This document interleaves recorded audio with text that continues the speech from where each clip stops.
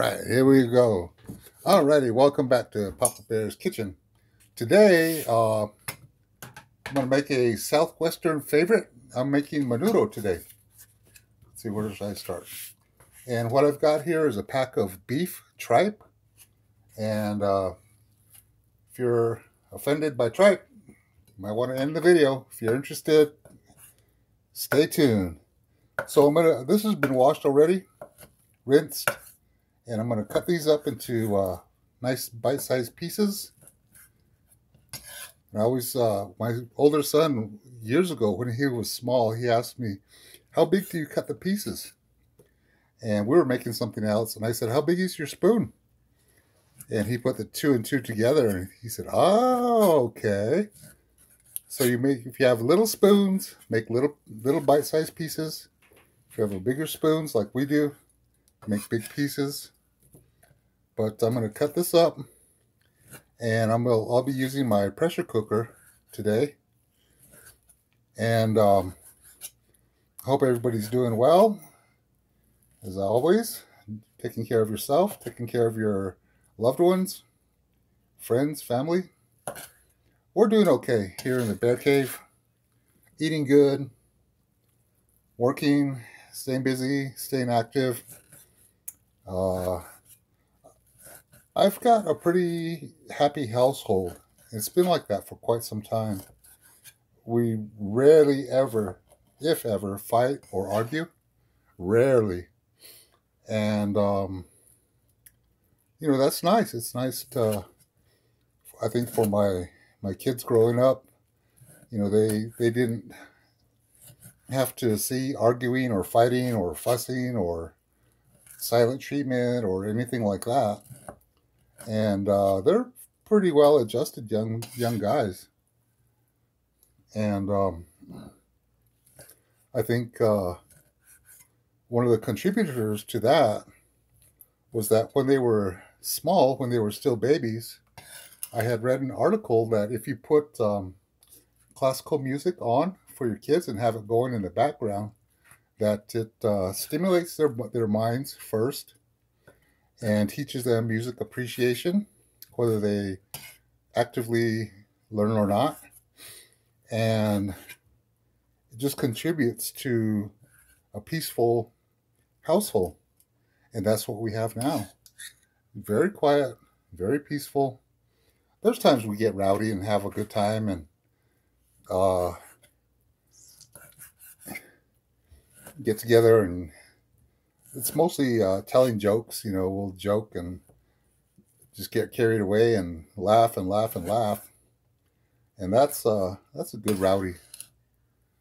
You know, you hear about all these places where there's tension and strife and arguing and fussing and fighting all the time. And it's not good. It's not good for your kids. It's not good for yourself. It's not good for anybody. But what I'm going to do for this video, if you've reached this point, what I'm doing is, like I said, I'm cutting up the tripe. This is beef tripe, and it's a pretty good deal, fairly good deal. This is the liner for my pressure cooker. So the meal, traditionally, when I've grown up, this would be put on like in the late afternoon and let it in the slow cooker and let it just cook all night, and sometimes even till noon the next day until it's eatable. But I tried it before with my pressure cooker, and it takes about an hour for this all to be nice and edible, soft, because the tripes themselves, they're pretty chewy. And if you don't cook them long enough, oh my gosh, it's like chewing a mouthful of rubber bands. So got that done, and I'm going to cook this with some onions.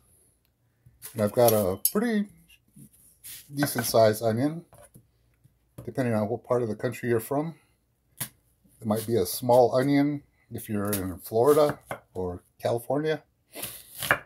It might be a tiny onion if you live in Hawaii. I've seen the avocados from Hawaii on this one cooking show, and they're huge. They look about, to me, it looked like a football.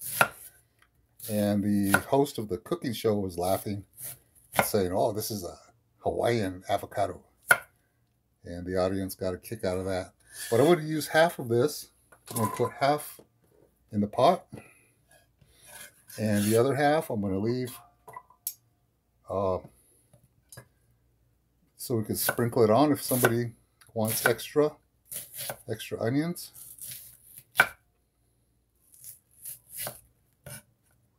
And you know, I've said before, I don't care to talk about politics on my channel, but you know, everybody's got an opinion. You know, that's fine. That's what America was built on, is everybody having a voice, everybody having an opinion. I think things are a little crazy now, but hopefully things will settle down and we can get back to living our lives, that the country will open up soon and we can get back to a normal country. And I've read comments from other places, Australia, Great Britain, Ireland, and they're hoping that our country gets back to normal also. You know, I'm one of the fortunate ones that I was able to work and keep my job through the shutdowns and provide for my family and do this YouTube channel where, you know, I can hopefully help other people to make a budget, real tight budget stretch. So I'm going to put this in there in the pressure cooker liner, and it's about a quarter of the way full. And I already put my onions in there, what I'm going to use. And what I have here is red chili. This is the Bueno, New Mexico red chili. And since I live in New Mexico, I'm pretty biased. We've got the best chili, red or green, on the planet. Not that I've traveled all over the planet, but in the US, we've got the best chili that I've come across. And I've eaten, being a truck driver, I've eaten in just about every state in the US. And New Mexico always has the best authentic Mexican food. And it's because of the chili. You can make a simple dish, fry an egg and put some of our good red chili in there, or green chili, and it makes it a meal, a feast. Okay. So I'm going to mix that up and make sure it's really, get all these pieces coated. You know, people have their own recipes that have been handed down for generations, and this recipe I created myself. For seasonings, I'm going to put some garlic powder, and since we like a lot of garlic, I'm going to put probably about a tablespoon of garlic powder.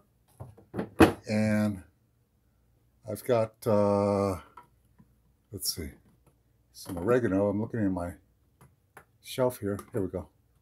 Nope, that one's empty. Uh-oh. Time to go to the market again.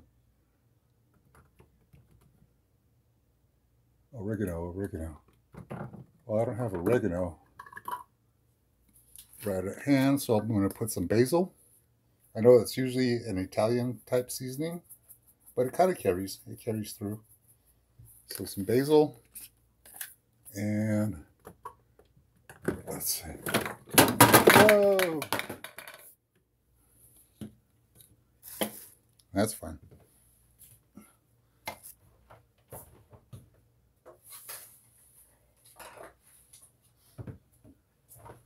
Okay, I've got a little container of oregano here. This is from one of the local groceries or restaurants where they serve Mexican food.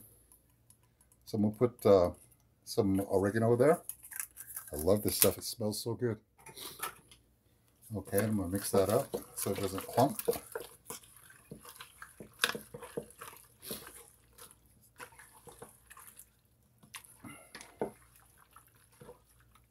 This is more of a, I think a lot of people, families, they just cook this on holidays or during the holiday season. But for us, if we get a craving for it, boy, we'll fix it. One of the friends was talking about Thanksgiving and Thanksgiving food, and we'll cook that during anytime really. And if we get a hankering for ham, it's not just for Easter or Christmas. We'll cook it at any time. We really don't have a certain holiday type food. Since we don't celebrate the holidays, we celebrate the seasons, the harvest time, planting time, growing time, things like that. Okay, so I've got this. I'm going to go ahead and fill it with water, and then I'm going to put it in the pressure cooker, and I'm going to pause the video for a little bit, and when I come back, I'll show you the results. Okay, I'm back. It's been about an hour or so, and I'm going to open up my little pressure cooker here. I'm cutting up some lemons. Some people like to squeeze some lemon or lime in their Manudo. Just when I paused the video, I forgot to do one crucial step. This is hominy. This is a type of corn, actually, and I forgot to show putting this into the crock pot. But this is hominy. This is plain, no preservatives or anything like that. No other flavors. And we'll put it in the pot. Alrighty, so here we go. I know this doesn't show up on the video, but okay, there's the lemon. Oh my gosh, it smells so good. It's nice and creamy. And the hominy is done perfectly.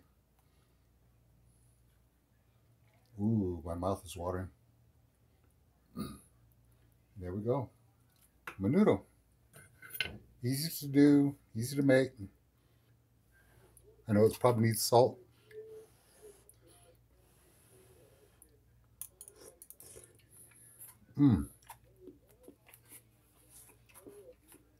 Perfect. Oh my gosh, that's so good. So anyway, that's my recipe for Manudo. If you have other methods of doing it, this is the easiest way I can think of to do it, the quickest way. Turns out great. It tastes awesome. Like I said, it needs a little salt and some lemon. If you have some nice bread, good bread, or rolls, you dip it in there. Some people like tortillas. I'm not a fan of tortillas with Manudo. I'd rather have bread that can soak up the juice. So anyway, I'm hungry. So I'll have this video up soon. And everybody be safe, be well, like, share, subscribe. And I'll talk to you on the next video. Bye.